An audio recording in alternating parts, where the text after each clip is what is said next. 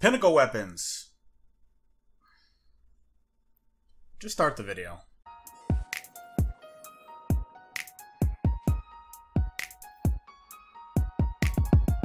What's up guys, Reckless here, welcome to Guardian Watcher. So, let me just start this off by saying that this is going to be a rant video.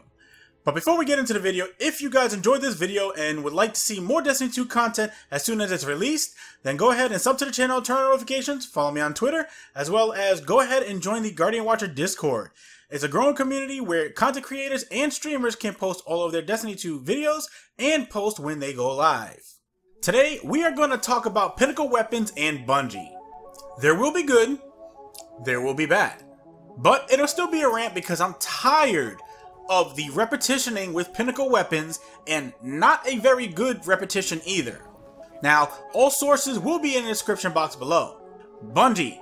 According to dictionary.com, the word, quote, pinnacle, end quote, means, and I am quoting the second definition as of this video, is, quote, the highest or culminating point as of success, power, fame, etc. End quote. What the fuck does that mean when you call something a pinnacle weapon and you keep giving them away? What is it that a guardian such as myself and other better skilled guardians have to do in order to get some respect? Yes, respect in this game. What is it really? You give us a pinnacle weapon and a goal to aim for.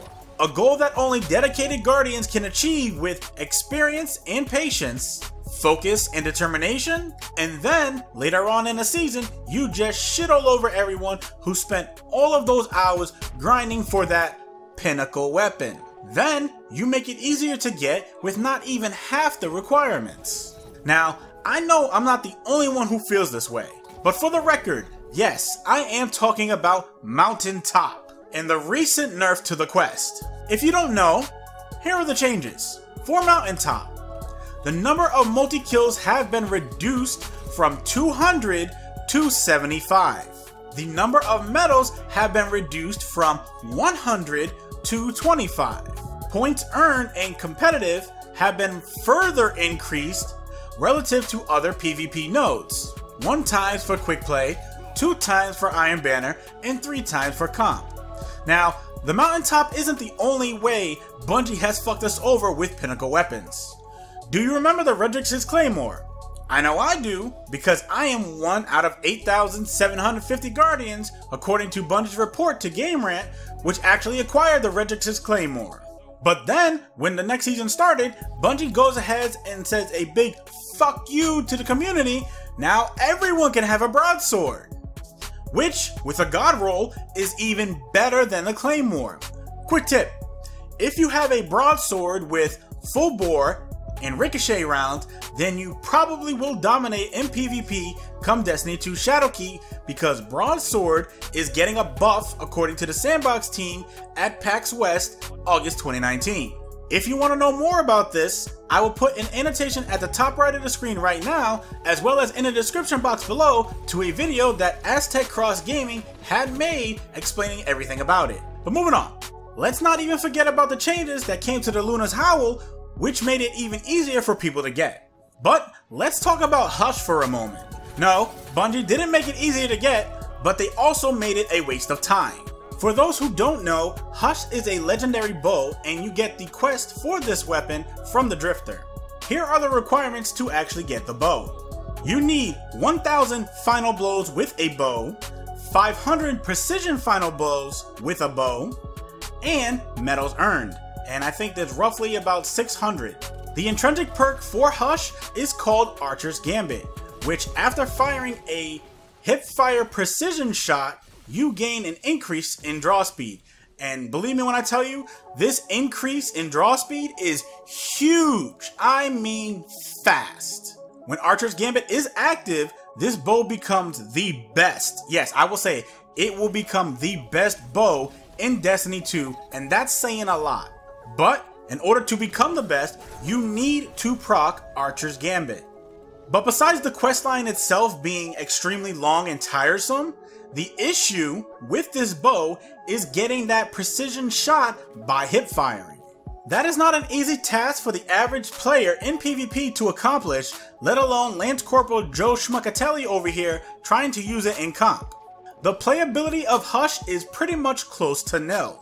Only very experienced players can use Hush successfully, and even they don't want to deal with the hassle. Archer's Gambit would be an amazing bow perk if it just required you to hit 1 or 2 normal precision shots versus a precision shot firing from the hip.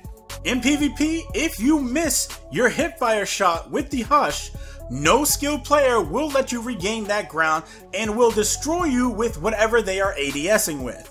Besides Hush, a lot of the Pinnacle weapons in Destiny 2 feel very lackluster. For example, when was the last time you heard people say that the 21 Delirium needs to get nerfed? Or that the Oxygen SR3 is OP and competitive? Never! We always hear about the same 4, soon to be 5 weapons in PvP. Those are the Luna's Howl, the Recluse, Mountaintop, and Not Forgotten. And I'm just counting Pinnacle weapons. The 5th one is the Redrix's Broadsword, but we'll take that one with a grain of salt at the moment. Those 4 are Pinnacle weapons. Those 4 are what millions of Guardians are grinding for. Those 4 have the right, the decency, the audacity to be called Pinnacle weapons because they show promise. And what I mean by when I say they show promise is that they are weapons that are amazing in PvP as well as PvE, whether in comp or in the Nightfall. You can depend on these weapons to do their job and do it well. The problem is Bungie. Bungie giving in to people complaining that the quests are too hard, or it's not fair that the good players get to play with these weapons. Those players get to play with those weapons because they did what other players couldn't, and that is the grind. Grinding out the quest as it's supposed to be. That's how you get to the top. The pinnacle, the place of no return. That grind is worth every second, minute, hour, day. But you know when it's not worth it? When a Guardian climbs to the top of that mountain, that pinnacle, and then Bungie goes ahead and blows up the mountain, making it easier for others to climb. Then after, they pretty much start giving away free ski lifts to people. Pinnacle weapons should not be handed out so everyone has them. They need to be earned. Nerfing a quest is not earning. I'm sorry, it's not. Whether it be Mountaintop or any other Pinnacle weapon quest. Climbing to the top isn't an achievement if everyone can do it. How can I become the best? How can I become legend?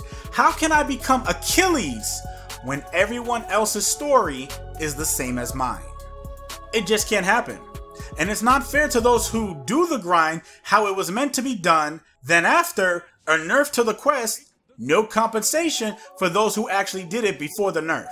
A Pinnacle weapon in my eye and in many others is supposed to be the best of the best. You're supposed to have this feeling of accomplishment after completing a Pinnacle weapon quest and then the weapon be that prize.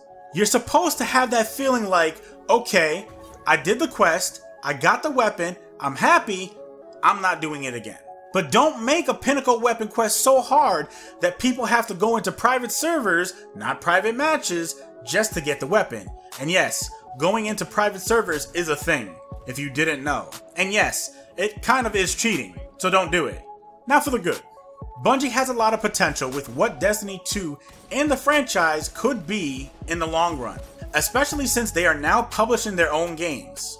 That's all for the good. What I don't want to see, and I'm sure many people would agree, I don't want to see a Pinnacle weapon in the Battle Pass. I will say this right now. If Bungie starts putting Pinnacle weapons in the Battle Pass, I am quitting Destiny and I will go to Apex Legends or Call of Duty full-time, 100%, not kidding, because, well, for one, there is no Fortnite in my house. Ever. Ask my son. I did say Pinnacle weapons, not regular weapons. I'll still play D2 if the ornaments are in the Battle Pass, but not the weapons themselves. The only good to come out of all of this is Bungie keep making the Pinnacle weapon quest challenging, but not nerf it later on. It just doesn't feel like a worthy accomplishment when you do stuff like that. Anyway, let me know what you guys' thoughts on the matter about Pinnacle Weapons are. What you think should change, what should remain the same, or how you think Pinnacle Weapons or the quest can become better. You guys can tell me your thoughts on the matter in the comments below, and we can definitely have a discussion about it. And that, my friends, brings us to the end of the video. Toss out a like on the video if you enjoyed it, and feel free to watch these videos as well. Definitely get subscribed for more Destiny 2 content coming at you guys soon, and I will see you guys in the next video.